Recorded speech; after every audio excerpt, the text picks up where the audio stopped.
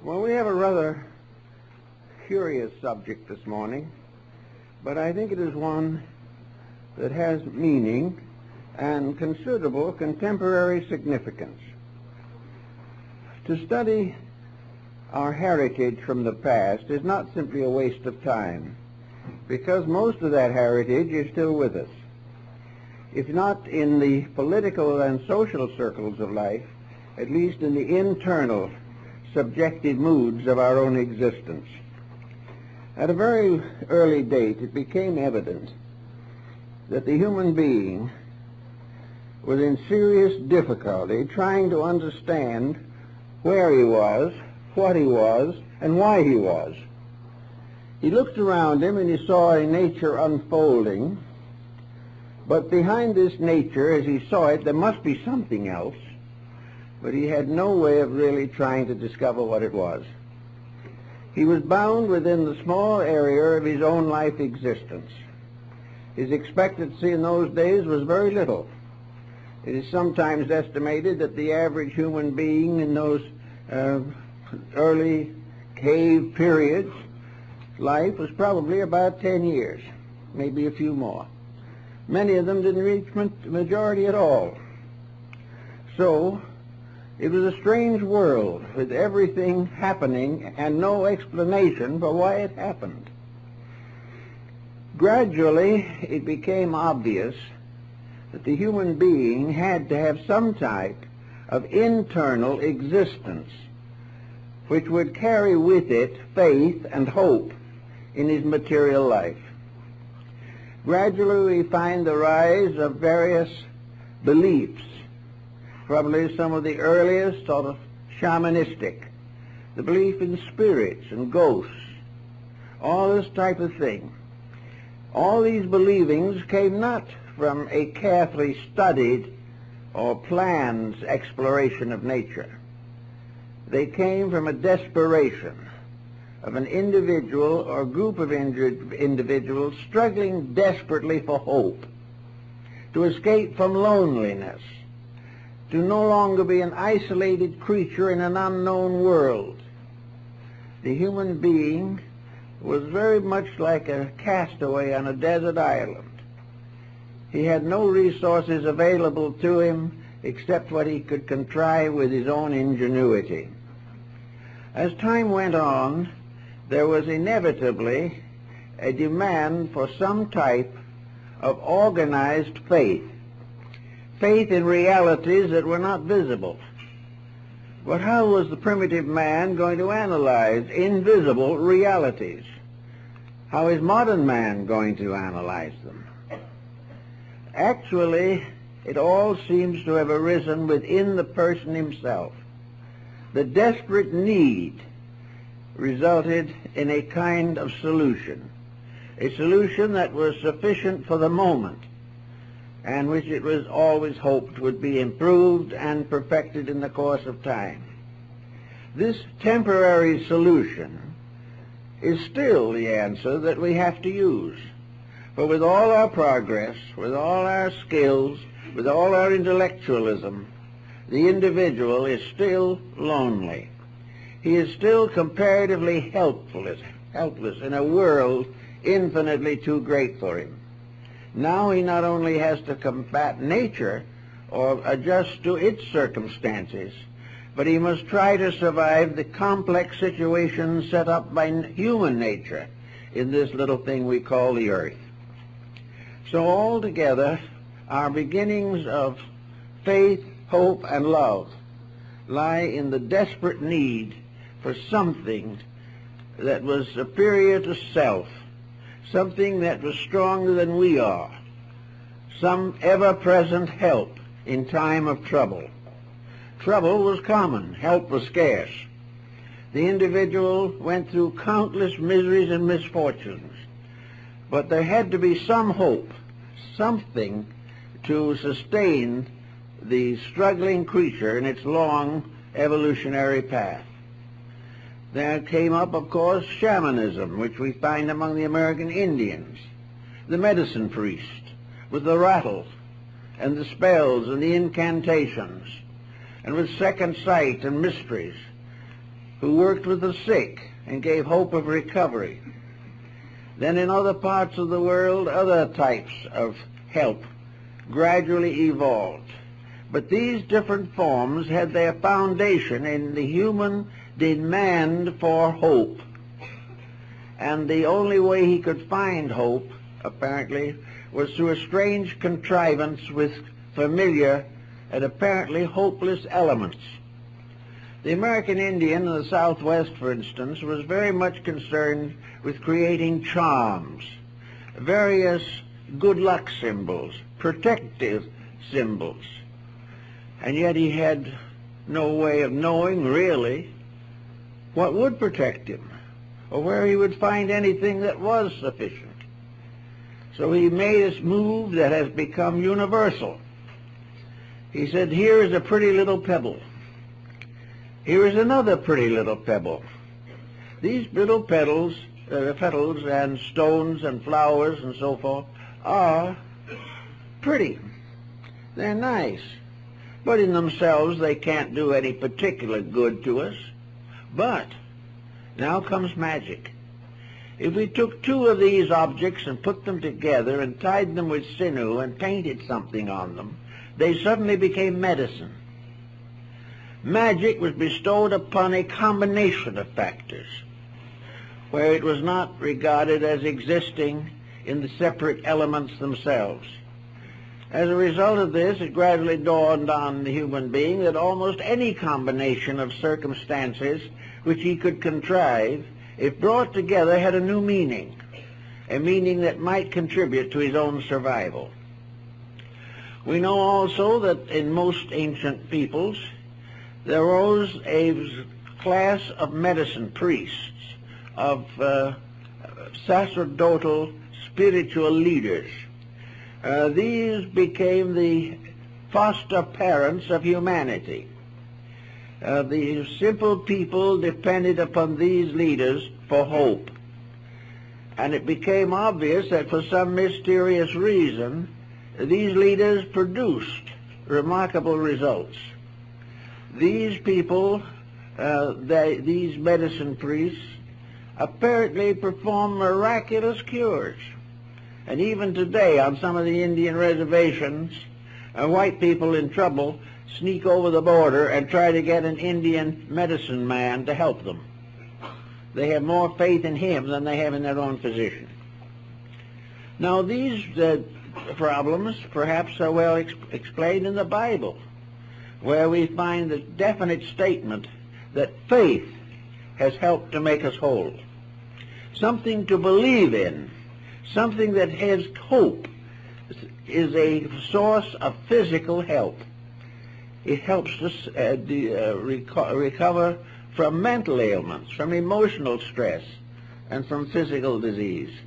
Faith is a tremendously healing power, the only answer we have to the destructive force of fear.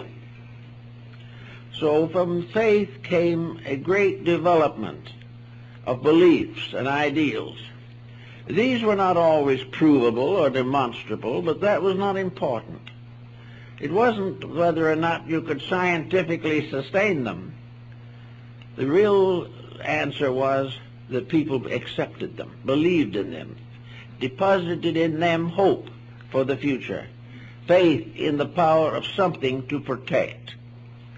As time went on and religions and philosophies became more complicated, it was inevitable that efforts should be made to rationalize faith, to bring it under the control of reason. It was apparent that if the mind supported the faith, it was stronger. And so we have all kinds of philosophies, mysticisms, esotericisms, and every type of intellectual interpretation of natural phenomena. We have it today. But today we are in a little difficulty. Knowing that faith basically is the very cornerstone of survival, we find that many forms of knowledge, particularly scientific knowledge, exist largely to destroy faith.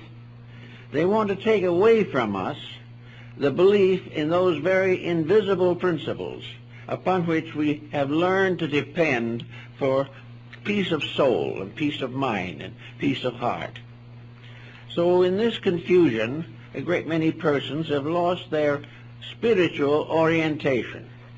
They have lost their ability to accept the fact that there is a universal good, a universal reality, that life is purposed, that there are reasons for things.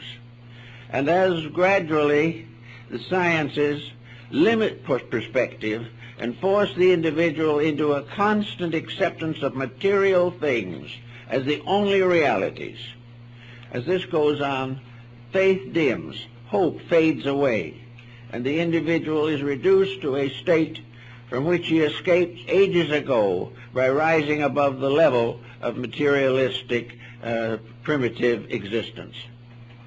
Now, in the course of all this problem, certain facts of human life became increasingly obvious, and these facts of life are perhaps somewhat summarized in our relationship with the mystery of death. It is a problem that the primitive man never could understand. He tried to dramatize this mystery. He tried to glorify it. He placed a treasury of art, beauty, and wealth in the tombs of his kings. He did everything to imagine that man after death lived in a beautiful land, but he had no way of proving it. He had no way of justifying it other than by faith.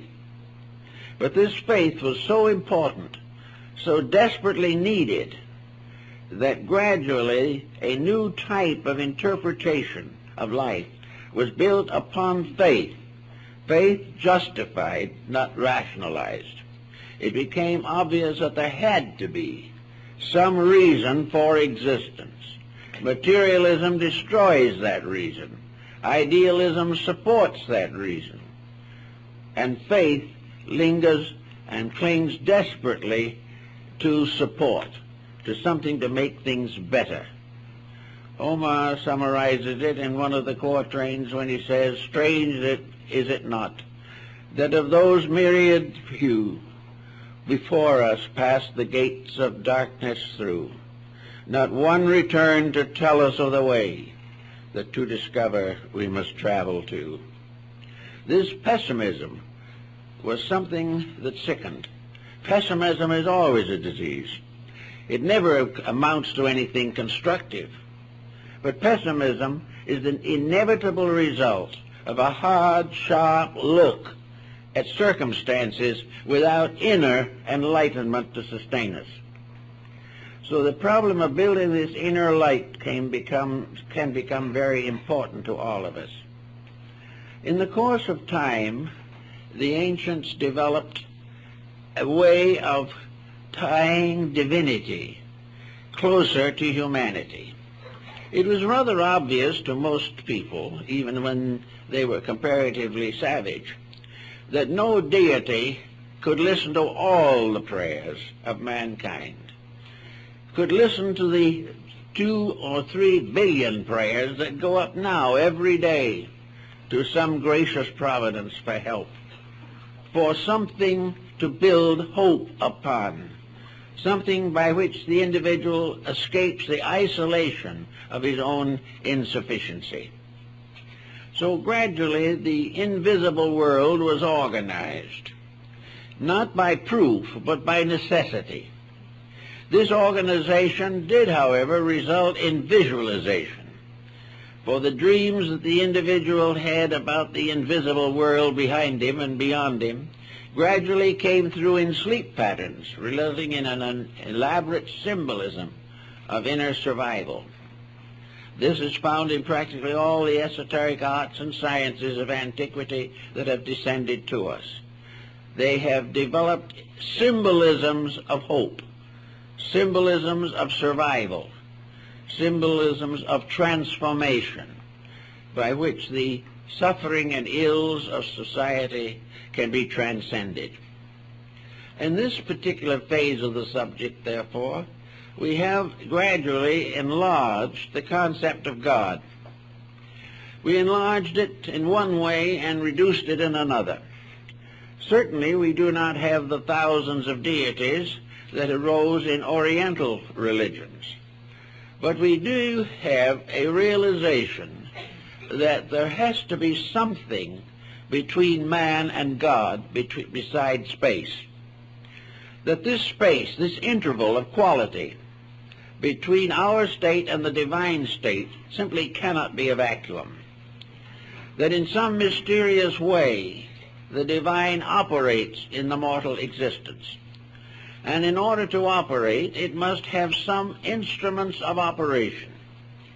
So we gradually developed in ancient times a belief in tutelary deities, godlings of various kinds, deities of agriculture. The Romans had gods that lived under the kitchen's floor to take care of food. The Egyptians had their deities who plowed the fields of Amentet after death. Everywhere there were godlings and spirits that came to help or to be present. Folklore is loaded with these concepts. Where did they come from? They were not really simply projects of imagination. They were the visualizations of hope, of faith, of the realization of a need, and an inner conviction that there must be somewhere something to meet that need. Now, we're talking about long ago, but we are not talking about things that no longer exist. The needs of our ancestors are still exactly the same as our own. We have made practically no progress in the area of the fulfillment of internal needs. We have gradually tried to assume that they did not exist. We have tried to limit existence to a single life. We have tried to assume that everything is accident and that all traits are hereditary. We do not have any solution to the great hunger of the human being for inner strength, for the power to meet the pressures of a world around him constantly betraying the world within him. In this emergency, we find, therefore, in every major religion of the world, a development of intervening deities, beings of various qualities that existed between the final ultimate theology and the common mortal life of man. In Christian philosophy and religion, these have generally been called angels or archangels. They were messengers of the divine. These, as messengers, became very important. They brought the legends and mysteries of faith necessary to the fulfillment of spiritual realities.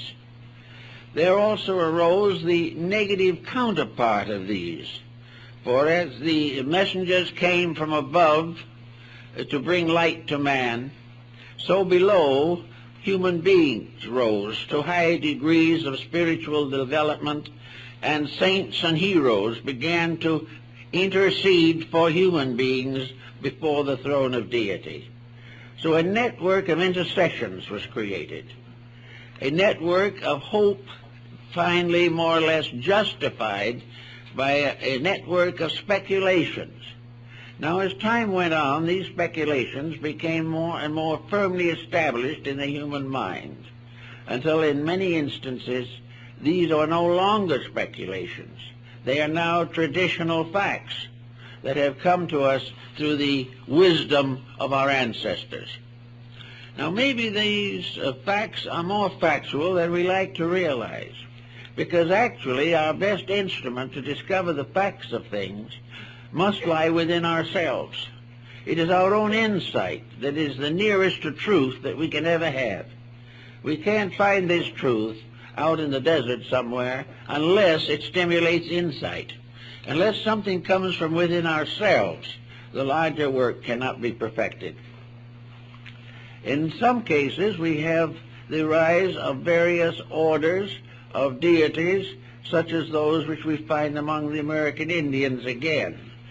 And even now, in their religious rites and rituals, the Ketchinas come from the mountains, and the human being wearing a mask and with certain ritualistic accompaniments, is considered to be a temporary god.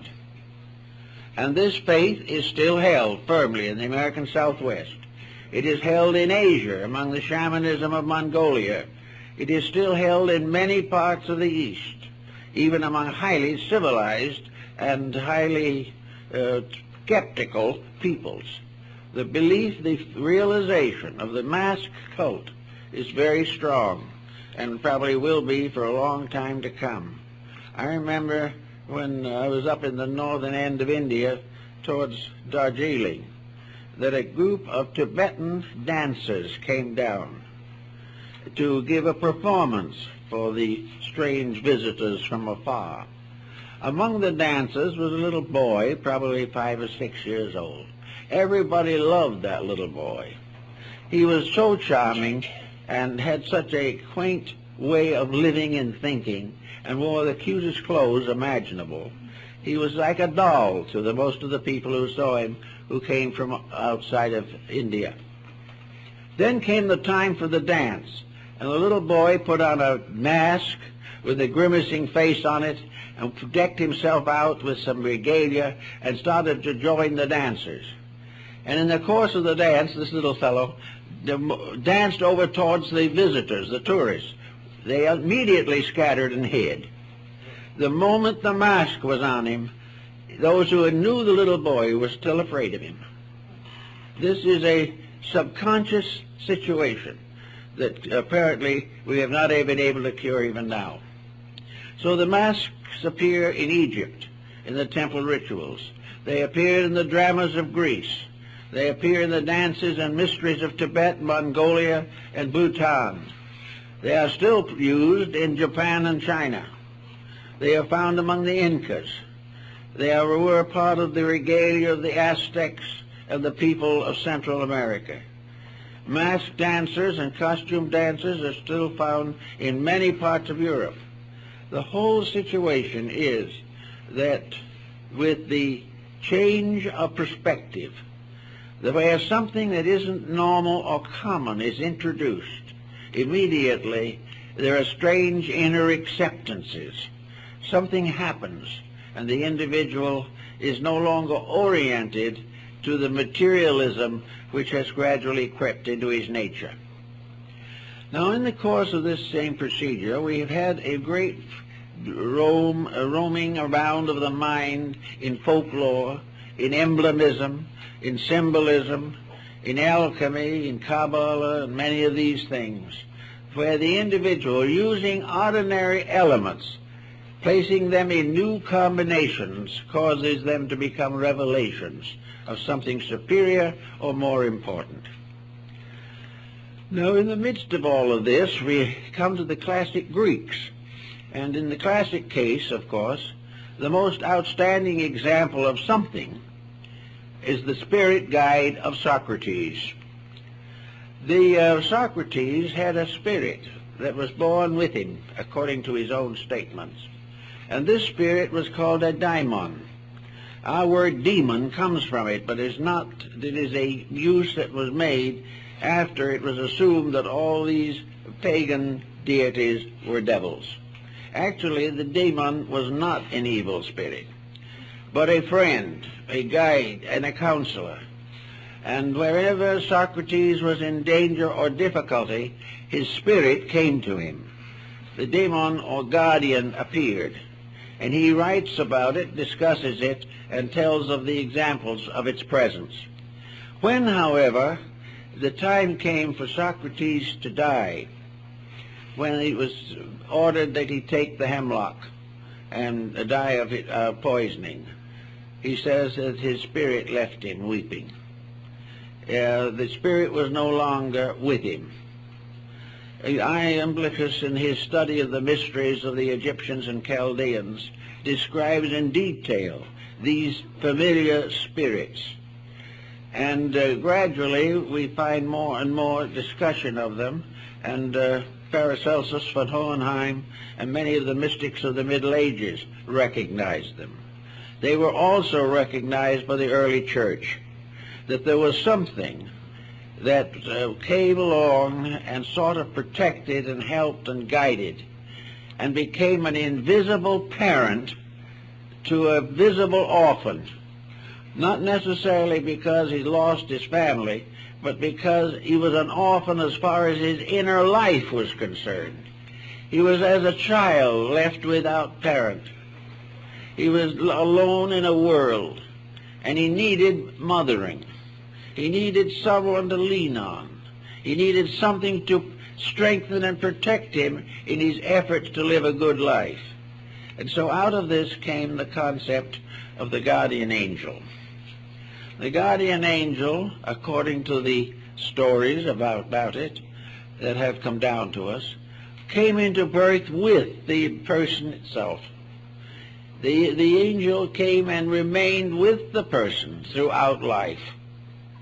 And then when the person died, the angel appeared to testify before the throne of deity of the virtues of the person it had protected through the years. Now, this concept was never officially part of the Catholic or early Christian church, but it was said to be of the mind of the church. That is, it was accepted. A feast day was set aside for it, and as early as in the 4th and 5th centuries, it was discussed by the early church theologians. The direct source of the concept may have been the various nymphs and spirits of the Greeks. Also, the various guardian spirits and beings that protected the Egyptian living and dead.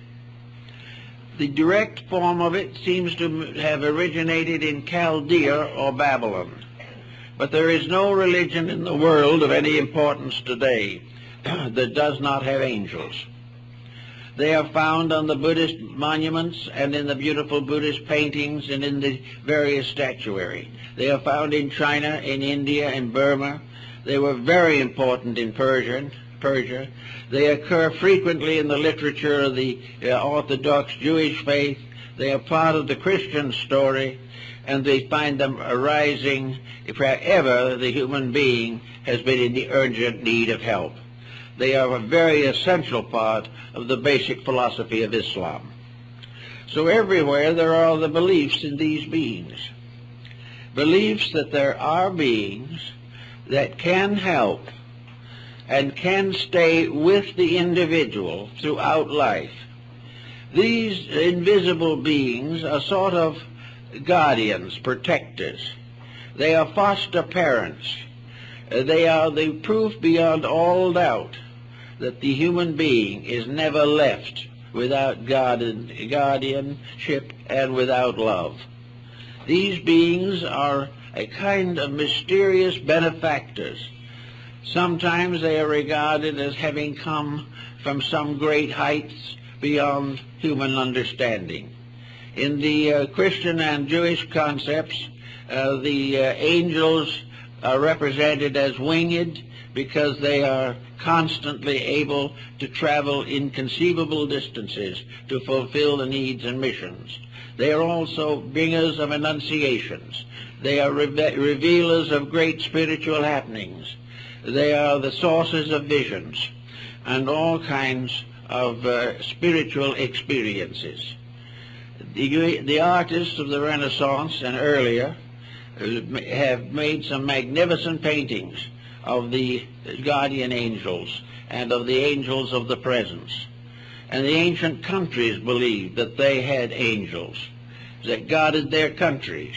And it was long believed in the Jewish people that Michael, the archangel, was the guardian of Israel. All these different beliefs finally came down to a problem of seeking some form of rational explanation for them. To have a belief that goes all over the world, accepted by some of the world's finest minds, that is not provable or demonstrable in terms of fact is always a difficult situation to face. And yet it has not interfered markedly with the belief in these beautiful beings who are the particular custodians of the divine love sharing it with mortality and bringing it into the world. The Egyptians gave us some psychological clues to this situation. And also we can come down now to the physical problems of today to see if we can understand the psychology behind this particular situation. Perhaps best expressed by one of the mystics of Europe, namely that where there is a great necessity, that it must be filled. It must occur if it is necessary. And where there is a great need for some form of spiritual security, it is certain that nature bestows it. The only thing is we are not quite wise enough or not open enough to understand what is actually happening. But here today we are in a world of lonely people. People who are losing faith in themselves, losing faith in their society. Fear is becoming one of the most common of all emotions. We are more lonely perhaps than any time in the last 2,000 years. But we remember the journey of man as described by Plotinus, where he said, life is a journey of the lonely to that which is alone. In other words, the individual goes to that which is the final supreme end of all existence, deity. And that deity in a strange way is also alone, having nothing to depend upon except its own internal eternity. So in this phase of the matter, it is natural and was natural throughout all the crowded and suffering periods of history for humanity to build some kind of an image of faith, of hope, of charity, and to gradually lean more and more upon this without really knowing what it was all about. And the proof of the existence of the guardian angel did come to a great many people. It came in strange ways. The fulfillment of prayer, the individual asking for help, depending only upon the help of the invisible, received that help. And as a result, it seemed inevitable that all this faith was real, that all these hopes and prayers and divine expectations were part of a divine plan and not a mirage arising in the human mind itself.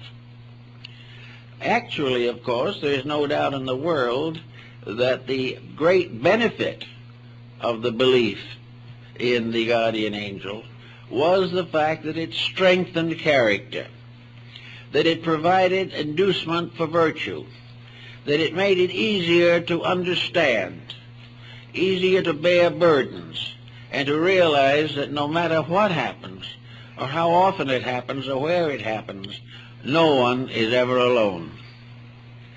We are never less alone than when alone, according to one of the poets. So this fact that we are not alone perhaps changes the entire destiny of many individuals. They suddenly feel themselves to have a strength that is not their own, a strength that is supported by a divine edict, by a divine presence, by something like an invisible mother or father that walks with them, that stays with them all through life. This comes up also, of course, in our Buddhist Buddhism, where the pilgrim going on his journey of pilgrimage from one shrine to another wears a broad-brimmed straw or bamboo hat on which are the words that he walks with another, the another being the Buddha. So this another that is stronger than we are, and yet is with us, and is available to us night and day, anytime, anywhere, became the basis of a great deal of mystical experience. Mystical experience gradually bestowed upon this conviction dream and vision likenesses. Individuals saw these spirits. Paracelsus describes in detail all the nature spirits and the gnomes and the undines and the salamanders that ancients believed were the custodians of flowers and plants. The American Indian in the plains had his totems. He had an animal spirit that guided him. He had to go out and perform vigil and learn what animal was to protect him. And when he went in vigil and had a dream of an eagle, the eagle became his protector for the entire lifetime. And he prayed to it, and he recognized it, and he thought about it. And he knew that the strength of the eagle was his, as long as he kept the rules. Now this brings another interesting phase into the problem of the guardian angel. The effectiveness of this concept. This being that loved us would help always if we deserve it. Now this put a moral factor into the situation, which is perhaps a greater moral factor than any other that we have ever been able to conceive in the search for integrities. It is true that we believe in a large, remote way that the good life is the life that leads to salvation. But this is a very big thing, and we don't understand too much about salvation either. But what we do realize or feel is that if there is something that is taking care of us and loves us and will take care and protect us if we keep its laws, and this is all right in our own hearts, in our own houses, in our homes, everywhere where we go, there is an immediacy about it that seems to have a tremendous power of help. And of course there's another factor in the concept of the guardian angel. This angel knows everything that we do. Therefore we may think we can hide, but we can't. We cannot perform in secret any act that the guardian angel doesn't know about. And sometimes children will actually ask the guardian angel to look the other way, but there's no proof that it does. The idea, therefore, is that there is a companion sent from heaven who loves us, who constantly guides us, who helps to make difficult problems more simple. And when the time comes for us to leave this world, we will then find that this angel has stood for us in heaven and has witnessed our virtues before the throne of the Almighty. We find in Matthew, for instance, that Jesus makes reference to the angels when he says that these angels, that every child who comes into the world has an angel, and that when the time comes to that child to depart from this world, the angel intercedes before it, before the throne of God. Therefore we have an actual reference to angel protectors and angels born with children, actually in the words of Jesus. So these things become very interesting and very important in a strange and mystical way. Now, psychologists would explain it probably in the terms that we are now dealing largely with an aspect of our own subjective, submerged intellect, that we are really thinking out into the open things that we have believed or experienced within ourselves. Science doesn't notice, however, that that is also the way we build great buildings, cathedrals, churches, monuments. Every advancement of knowledge has come from somewhere within and has become a protector for some weakness on the outside. From the inner, we seek protection for the outer, and we also seek from the inner means of glorifying the higher.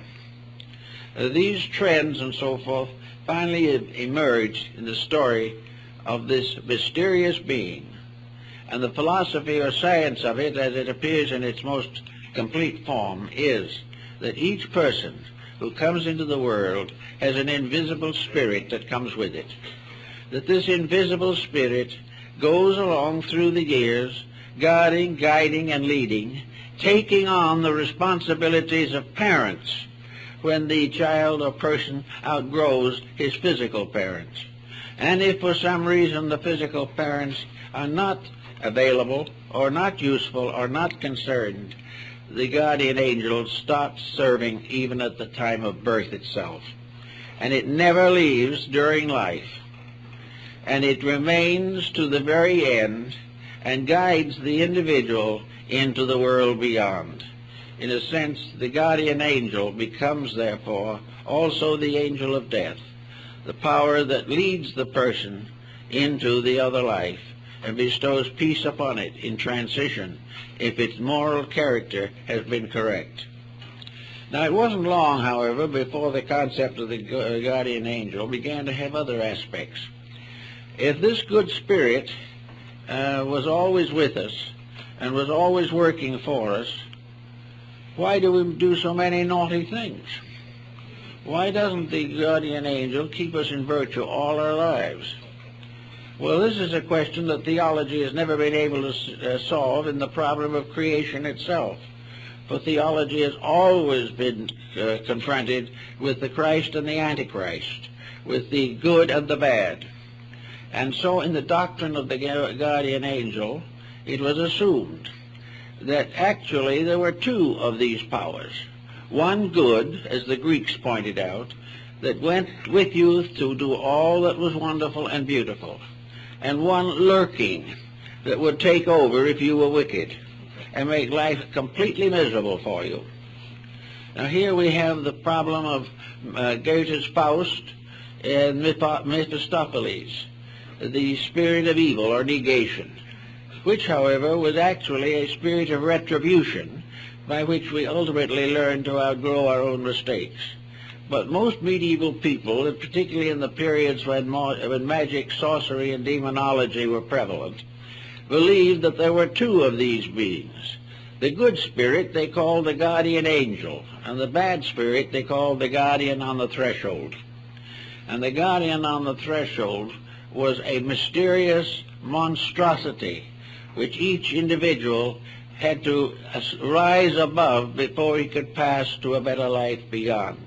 In other words, this was more or less an embodiment of karma, the type of karma that the individual suffered from as a result of his own misdeeds. And the guardian on the threshold was in control or in command of the imperfect life if it was bad enough to deserve such punishment. And then it was the one that took over and took the life back into the material existence again and started the karmic cycle once more. But in the ancient Egyptian and Greek mysteries, there were two guardians at the pillars of the temple. One was this beautiful spirit, very often in Christian art represented as holding an anchor, and the other was the spirit of the guardian on the threshold, a more gruesome type of thing, a part animal thing, which was there to test whether or not the individual was worthy to go on to a higher life. These became parts of symbolism and ritualism, and are found in many different beliefs over periods of time. It must be fair to say, however, that the dweller on the threshold was never as popular as the guardian angel, but it was something that also played a part in man's moral life, because if good protected him, evil dishonored him. And the most important point was that death did not end either. In some mysterious way, what we are survives life on this material planet. Therefore, the idea that we could escape by becoming eternally unaware, if we would simply cease to exist, was something that the ancients couldn't contemplate without asking certain relevant questions.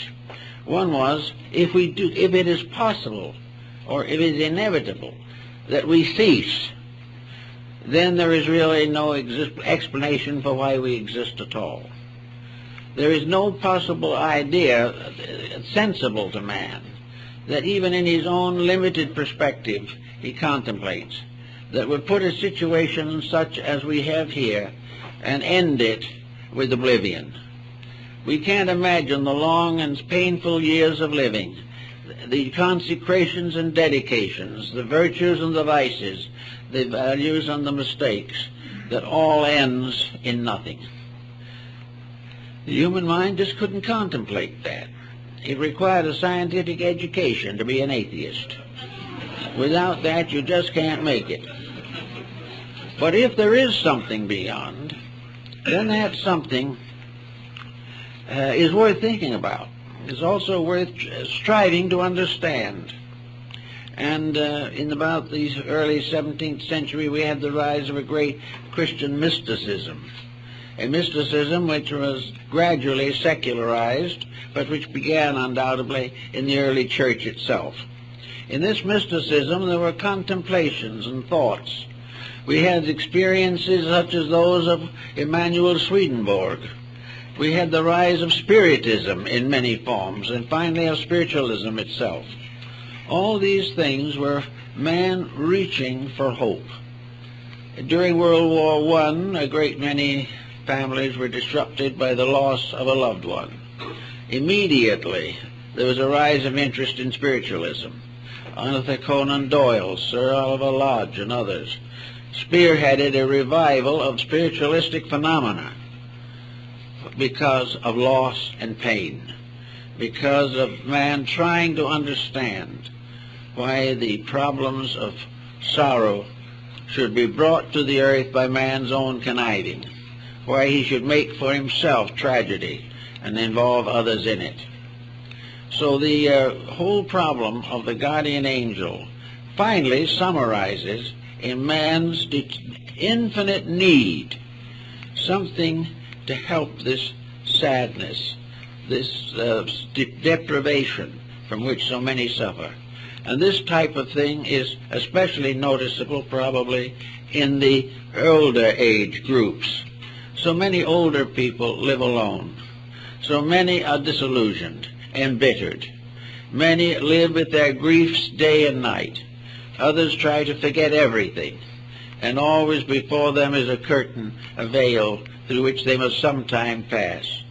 Without something to help in this, it is inevitable that the human estate would not be glorified. But the answer does seem to be in the realization that there is something. There is something there to protect us, something there for us to understand and to do something about. And little by little, it was introduced into the fact that in some way this guardian angel could communicate with us. Communicate with us actually, even though we couldn't see it and didn't know very much about it. We felt its guiding influence. We felt that when we were in trouble, it sort of stood by and tried to show us a way out. It was there on cases of temptation. It was there to wag its finger at us more or less reprovingly when we used bad words.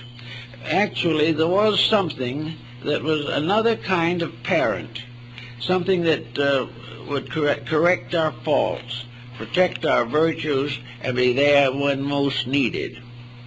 So we began to think about it a little bit, and finally we gave this thing a name. And I think that probably this name problem is the key to the whole thing. We said that the guardian angel communicated with mankind through conscience, that some mysterious way conscience was a being, an entity, and that that entity was constantly there to help, that somewhere in our known natures there was a realization of good and evil that was superior to dogma, theology, or the vicissitudes of an inconsistent economy. Somewhere in us there was something that said, oh, don't do it. Or on another occasion, you can't say that, it isn't true. And if you go against this guardian angel, they said that it wept. Well, conscience weeps, because sometimes conscience weeps for a lifetime over one mistake. We do not get over completely the evils that we commit or the problems that we cause for other people, and we can't hide it from the guardian angel. And how could we hide it from our own conscience? Therefore, in many ways, it would appear that the guardian angel is a symbol and an embodiment of the power of the human soul. That in the soul is something that is born with us, that's with us all our lives, that grows up with us, and after death goes on to testify to us. This sort of made a bit of sense with some of the more modern constructive psychotherapists, that in a mysterious way there was something, that there is something in each individual that is better than the rest of him. It is not fair just to simply call it God. It is too abstract. It is true that God bestows life and is the final source of all. But the good life seems to come to those who make certain additional contributions to their own salvation. The good life is for those who some way find a way of truth in the midst of all these difficulties. So the conscience becomes the symbol for, as it says in Hamlet, for conscience doth make cowards of us all. Every time we outrage conscience, we suffer. Every time we go against it, we regret it. And yet, in many cases, conscience is something we would love to forget. We wish we could go against it, because it interferes with so many things that we want to do. But what are the things that it interferes with? We now realize more and more that the things it interferes with are things that we should not do, and that the idea that it is simply a disciplinarian for no good reason, that it is a tyrant, simply cannot be sustained. It is also true that conscience is forever growing in a mysterious way, or appears to be. Whether it is actually growing is not so certain. Perhaps it is manifesting itself a little more all the time. Because things that we might have done at one stage of life without feeling a bad conscience become the source of conscience regrets if we grow older and commit the same actions. And if in any way the conscience does get adversely used, then we realize that there is a support in society for conscience, that conscience is tied into our legal codes, into our ethics, our morality, and all of our human relationships. It is tied into our sacraments and the qualifications of faith. It is bestowed in the problems of baptism, and it is with us in the last moment of extreme unction. The conscience is right there. And if we do really believe that it is there, and is our power of right, and is our ever-present strength in time of trouble, then it becomes a very valuable and important part of ourselves. Also, there seems to be some relationship between conscience now and conscience in the past. We seem to be born into this world on different degrees of conscience levels. Some have a higher standard of what is right than others. Some have one virtue, some have another virtue. And in religion particularly, the education of these virtues can be largely sectarian. Some religions consider virtues other things that we and other faiths believe to be vices. So conscience is related intimately to our own needs, our own degrees of understanding, our own insights into values, and the immediate problems that we must face on our own social levels. So let us assume for a moment now that conscience has become, say, the voice of the guardian angel. And it certainly can well be considered as such, because we know that these impulses arise. And we realize socially and otherwise that when we go against them, there is trouble. Now, if we go against them, this other little problem of the guardian on the threshold will come into focus. Once we begin to deceive or corrupt our integrities, it becomes easier and easier. And false guidance comes to us.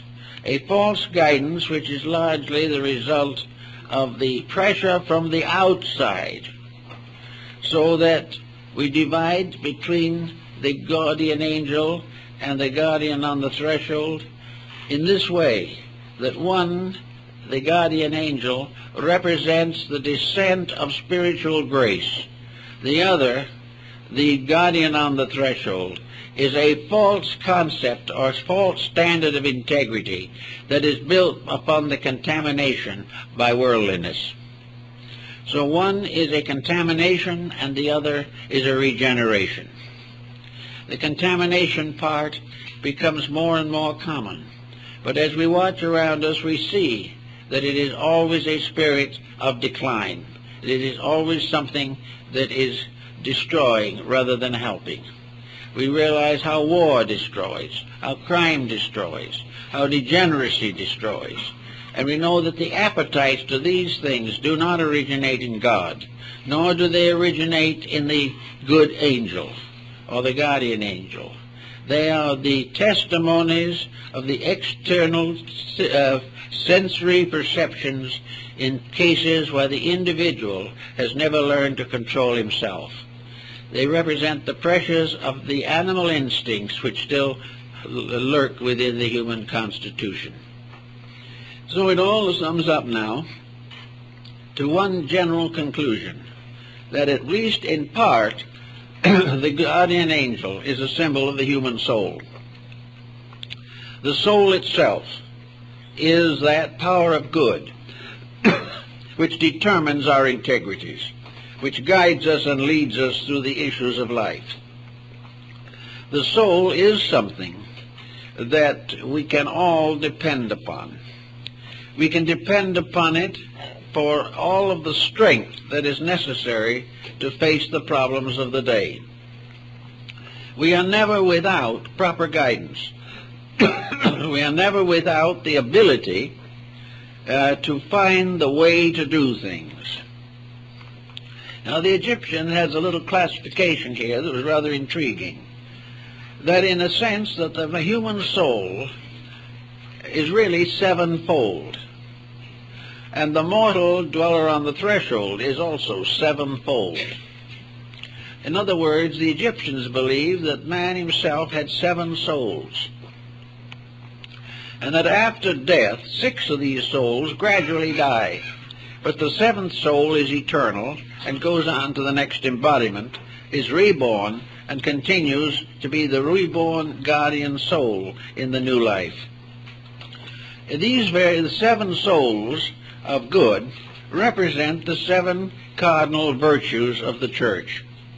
They represent the 7 integrities that are regarded as the basis of acceptability in the sight of God.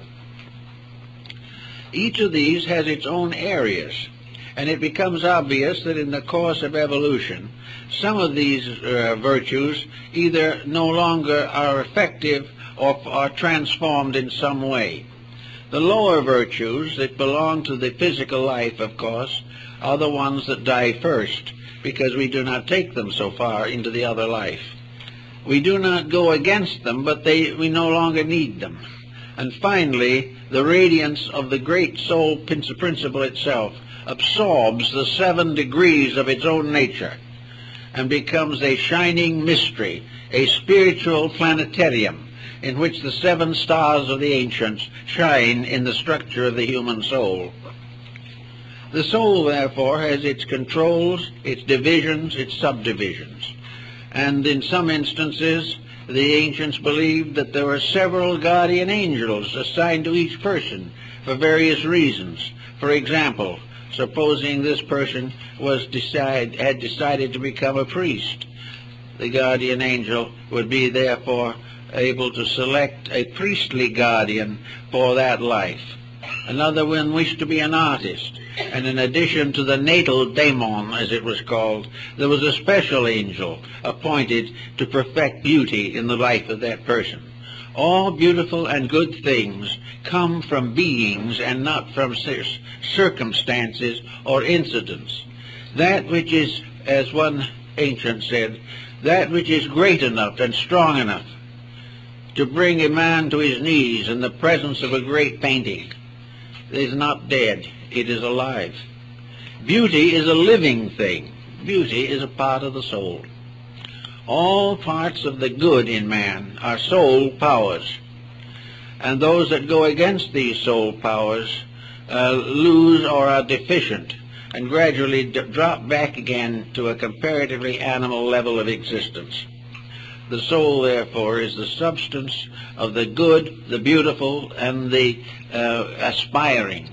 As we have said on some occasions before, when Stradivarius was asked how he happened to make violins, he replied, God made Antonio to make violins. And in this concept of the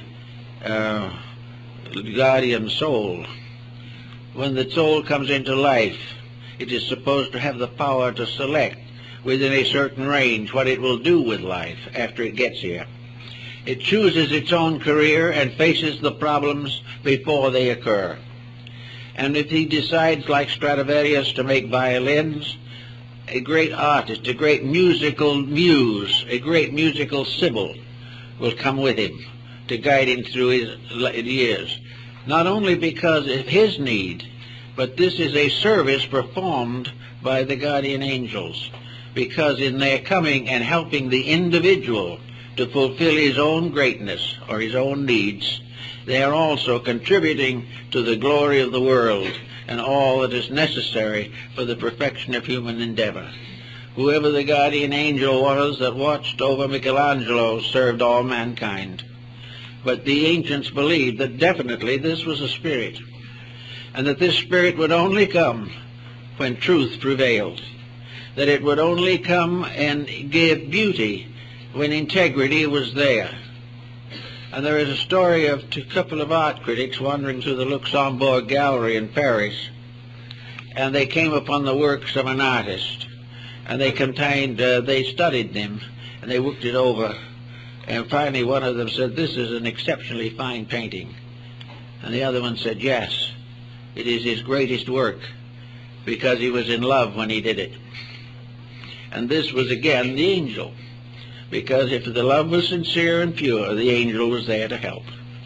So all through the integrities of things are the stories of the guardian angels. And I think it might be very wonderful if somewhere along the line someone would take this concept and write something about it into a small child's book, a book for little children, a book of fairy tales, but tales in which the fairies are the powers of the human soul, in which the child is given an idea that the love in it, the love that may make it love a doll, is also part of a great love principle that exists in nature, and that this principle, like all others, is alive. It is not simply something that comes out of nothing.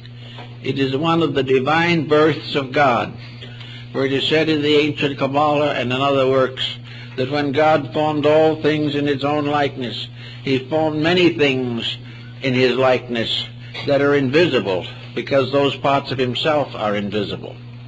But that everything in the world, whether it is visible or invisible, has conscience, has laws, has principles. Sometimes these principles are revealed only by the stratifications of a tree or the fission of a gem. Sometimes they are in the mother love of the tiger for its cubs. Whatever it is, but it is part of a universal process that overshadows the physical concerns of life. Now, at this season of the year, we are coming towards a season especially sacred to over 1 billion human beings. This season is one in which the concept of the guardian angel may be most interesting, for nearly always the Annunciation was represented as bestowed or communicated by the angel Gabriel. Actually, the vision of what was to come, the divine message, comes to us not from the outside, but through the inner part of our own nature. And the soul is definitely the link between the invisible causes of things and their visible consequences. The soul, if studied scientifically, may be a problem in vibration. The vibrations of things tell their virtues and their vices. Therefore, if a negative emotion or attitude arises, damage is done in the magnetic fields of the human body. We are all living on vibration in one form or another. We may call it energy, we may call it vitality, but actually vibration is the source of our lives. It maintains everything that can possibly happen, and its rates change as we change. Vibration changes with every thought that comes into the mind. The study of the magnetic fields of bodies proves conclusively that the moment an individual becomes selfish, the light around him changes, and one who can see that light knows the selfishness has moved in. Now, selfishness, of course, is toxic. All negative vibrations are toxic.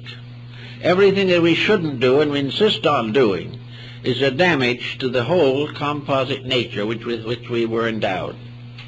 Everywhere, however, where a noble or beautiful thought is fulfilled, the vibration clears, the lights brighten, the soft glows continue, and in a strange way every cell in the human being feels better. It is better because the magnetic field is wrapping it in light and not in darkness.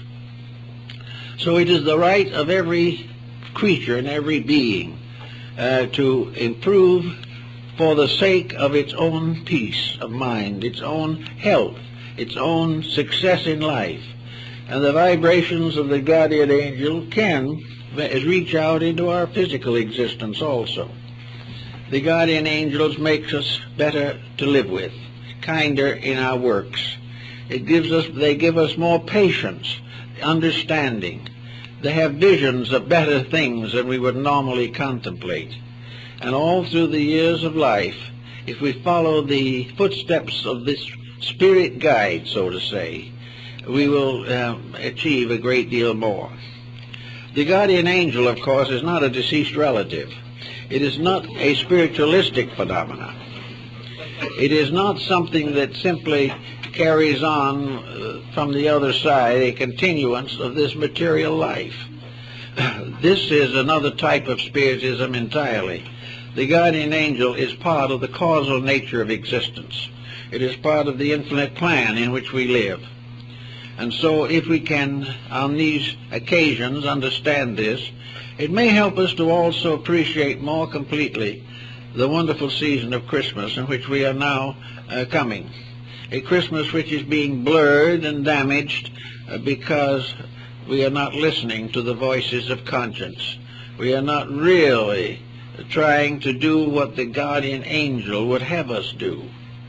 Now, there's a grave question as to whether the guardian angel is much interested in prosperity or is much interested in extravagant gift-taking or making.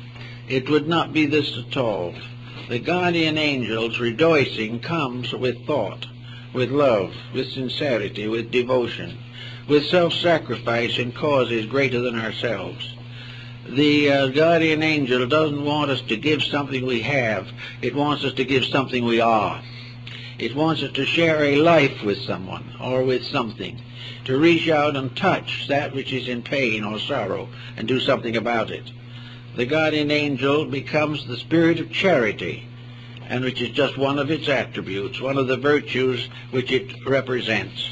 And everything that is beautiful, everything that is good, finally, in its source, becomes an aspect of this mysterious being, this power of good that lives with us, works with us, suffers with us. And there are old pictures and old symbols showing the guardian angel weeping because of the failure of the person to accept the challenge of integrity. And other countries and other parts of the world have found different ways of representing these powers, but all in all, there is not too much difference in them. They are impelling the person constantly to the accomplishment of something. It is the guardian angel that impels some people to become members of the clergy. It is the guardian angel that makes some people be parents and good members of a family. It is the guardian angel also that wants to see that the little one born into the world is born into a happy and loving family. It wants to have the parents feel its presence from within themselves. The true father and mother will be the one whose impulses and urges are those of the guardian angel, that they have accepted the guidance and guardianship of a life. All these very sensitive, gentle things belong to a way of life that's hard for us to understand. And it's also very difficult for us not to assume that these things are antique or moribund, or that they don't exist anymore, that we're not expected to do these kind of things. They all belong to the past. Well, there are a number of ways in which the past, in a strange way, was more beautiful than the present. Now, we all know that in the great evolutionary course of things, the past was necessary, that we had to leave it behind. But there is no reason why any of us at any time should leave behind anything that is good that was ever in the world. Because all this good is locked within the concept of the guardian angel.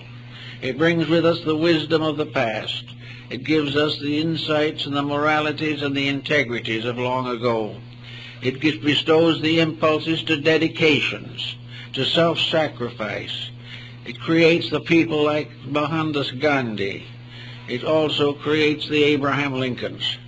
These are people living by virtue of the soul within them.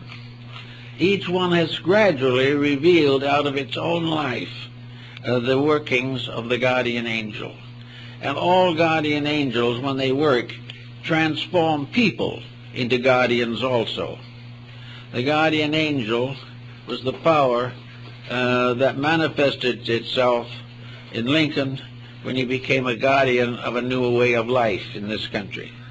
The guardian angel always works through service, through giving, through sharing, through contributing various virtues.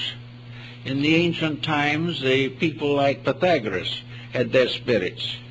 Pythagoras was regarded as an embodiment of Apollo. He also had an attendant muse that was with him. Each of these people, and according to legends, were guided by mysterious beings that accompanied them. It was a muse, or it was maybe a guardian angel, that appeared to the Emperor Julian and told him to take the purple. He only reigned for less than 2 years, but the angel told him that was his duty. Others have probably inspired men like Luther to retire into banishment and spend his life translating the Bible. But wherever there is a labor to be done, it is the progress of the soul in man that makes that labor possible.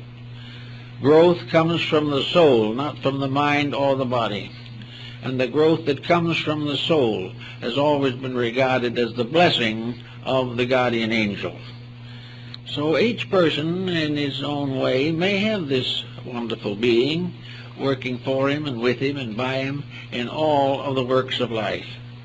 We certainly realize that in a mysterious way, and according to the early church, when the Christian dispensation was fully established, that it gradually usurped the powers of the guardian angel.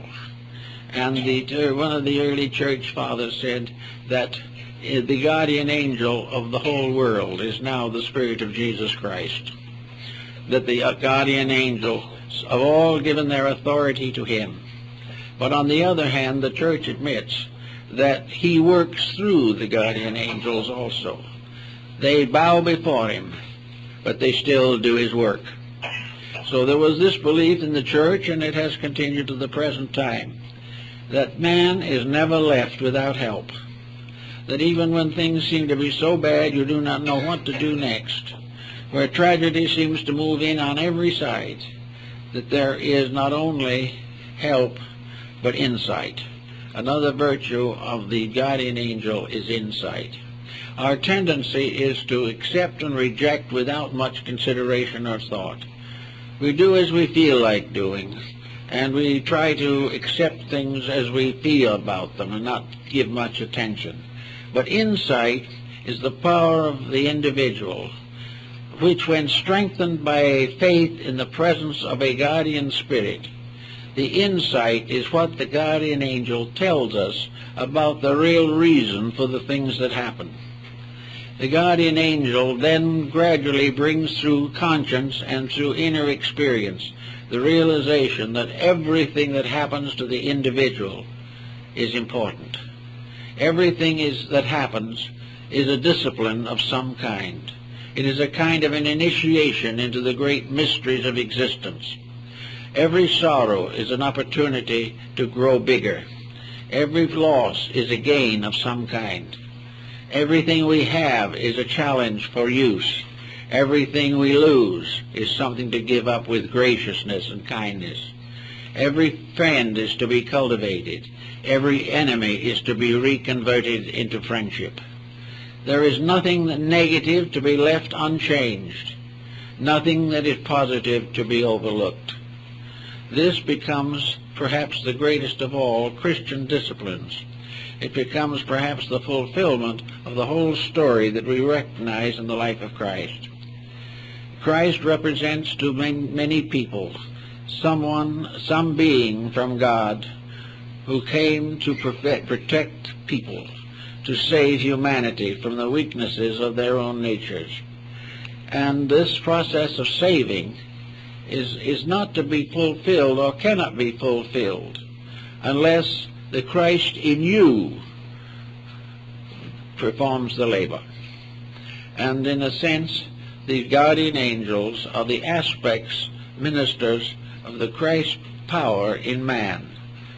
And they follow the commandments of the New Testament and of the Last Supper and the Sermon on the Mount.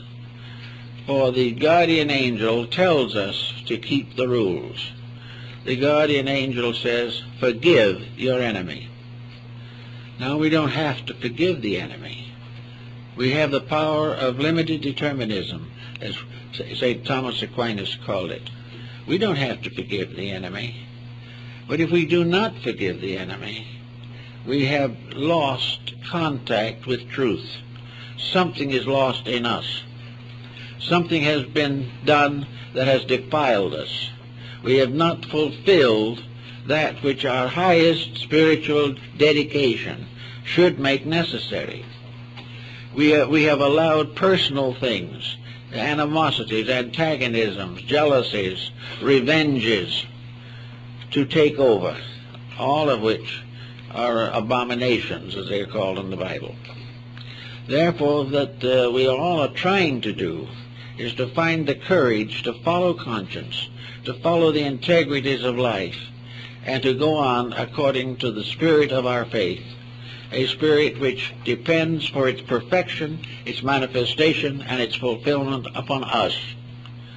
And in that moment we say, I can't quite make it, I'm not strong enough, there's too much pressure against me. I'm just not big enough to do it. I'm not strong enough. I'm not wise enough. I haven't enough insight to forgive this person who has injured me so long. I can't get over the grief or the grudge or something of this nature. Well, if we are perfectly quiet under those conditions and thus let nature have its own way, the guardian angel will help. It will come in as the period of conscience. It will kind of reveal to us all of the elements and factors that are necessary to a proper adjustment. First, it will calm the antagonisms. It will help us to realize that these attitudes are not of God, but belong, if to anything, to the anti-God or antichrist. That there is nothing to be gained by perpetuating evil. And then perhaps we will say to the conscience, but I'd like to, but I can't forget. I can never forget what has happened. And the guardian angel says, don't forget, understand. And if you do that, you will probably find that you can transform the injury into soul power and soul growth. And when you do that, the guardian angel will pat you lightly on the back and let you know that you have succeeded in something. So it's kind of nice to think about the idea that there's someone around that is on our side of almost anything, as long as we are on the side of truth. If we can be on the side of the realities of life, there's always something that's with us, something invisible, but something real. Perhaps we want to call it the higher part of ourselves. Perhaps we want to think of it only as the soul which we have received from God. Perhaps we'd like to think of it as an elder brother somewhere, or an older sister who's kind of watching over, or a kind of spiritual parent who never fails. But whatever we want to consider it, the belief in a guardian angel has undoubtedly contributed a great deal to the moral growth of mankind. Whether it's demonstrable or provable or not, it is a beautiful necessity. It is something we're all better for believing, whereas doubts and negative attitudes do nothing to help. They do not give us any further strength or insight with which to labor for the perfection of our society or the advancement of our own ethics. It is therefore very good at this time to kind of try to make an acquaintance of this character in yourself. Try to find the guardian angel. All you have to do to find it is to be quiet for a moment and think a beautiful thought, and it's there. Just don't give up the attitudes of a being that is all love and is with you always, and therefore is always available to express itself in your own love for all values that are right and for all duties that need the doing. I think that's in the spirit of Christmas, and I hope it's kind of, touches things up a little bit.